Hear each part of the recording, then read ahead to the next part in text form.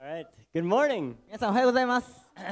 My name is Colin Dunn, コリンダンと言います。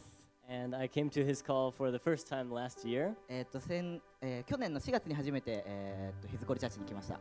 So today, Yukichi asked me to share a little bit about how I came to Japan and how I came to his call church. 今日ゆきちがコリンどうやって日本に来たかとかどうやってヒズコールに召されたかっていうのを話してほしいってことを頼まれたので今日ここに、シェアさせていただきます。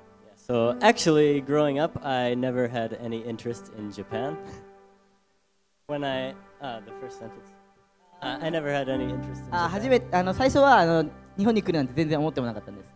So I was in Korea, and Japan was the cheapest plane ticket. 韓国にその時いて、で韓国から日本へのフライトが一番安かったんで、そこに召されたかなみたいな感じです。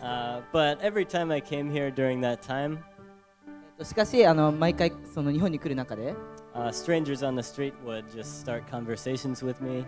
道歩いてたら知らない人なんだけど話しかけてくれたり。Or help me when I was looking at a map on the side of Shinjuku Station. 新宿駅とかではこれどこだろうみたいになってる時に助けてくれたりしました。So from those trips, I really realized that the people of Japan and culture in Japan were really special. そういう体験の中で日本っていうのは本当に特別な国、スペシャルな国なんだなっていうのを感じていました。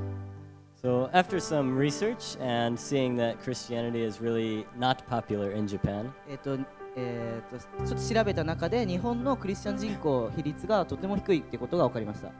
I decided to look for work in Japan and found that in a Christian school in Fukushima. そして、日本で仕事を見つけて、福島のクリスチャンスクールで働くことにしました。So in 3 years in Fukushima, I really learned a lot from God. その福島での3年間は神様にすごいいろいろ教えられました。And honestly, I had my heart broken a lot by people who I loved not accepting the gospel. 自分が愛した人々がその福音を受け入れてくれないな、そういう体験の中で本当に心が苦しい時もありました。And going to church there, the gospel was spoken. 教会に行ってで福音を話して。But all the people there were really old. There weren't any young people at all. でもその教会は本当に年配の方が多くてで若い人がそんなにいないっていう状況でした。And there was also just really passive approach to evangelism. そして宣教伝道ってことに対してすごい消極的というかあんまり情熱的なではない感じでした。So I was kind of disappointed, and actually at the end of my third year there, I was pretty depressed. ちょっと失望もありましたし、その3年過ごした時にはちょっとがっかりだなっていう思いもありました。But I still am praying, and I hope that you will join me in praying for the people in Fukushima because I really trust that God is going to work there. しかしその日本福島のために諦めずに動いて、なぜなら神様が日本に対して大きく働いてくれていることを信じてたからです。So coming to his call last year was just a revelation for me. 去年ヒズコールに来るってことは本当に目の開かれるような出来事でした。Seeing the energy here and the passion has really revived my hope for the church in Japan. 歌を激しく、情熱的に歌ったりとか、皆さんが持っている神様への情熱っていうのがすごい僕の神様の愛を持ち上げるものでした。And I really believe that God is going to change Japan through this church and through Takusei also. で今僕はこのヒズコールを用いて神様が日本という国を大きく変えるということを信じています。そしてタクセもすみません、タクセも大きく用いられます。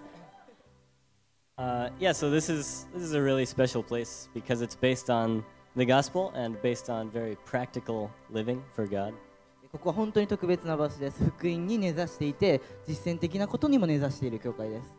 So in my first year here, it's been amazing to see all that God is doing, all the baptisms. このまだ1年しか経ってないですけど、その1年で神様が見せてくれた、福音だったりとか洗礼だったりとか本当に特別なものを見せてくれました。So today I just wanted to encourage everyone and myself also to just continue Paul's advice. In Galatians 6:9 it says, ガラテヤの 6章の9節にあるパウロの、言葉を用いて皆さん、そして僕自身も本当に励ましたいです。It says, "Don't grow weary in doing good works." 正しいことをするのに疲れてはいけません。And it also continues that God is going to give a harvest. そして神様が日本に対してずっと働き続かれています。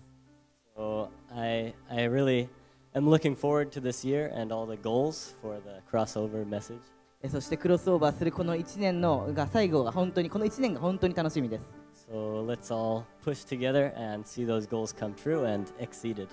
そして今この日本、自分たちの限界を超えるクロスオーバーするような1年をどんどんプッシュしていきましょう。The end. ありがとうございます。Thank you. ありがとうございました。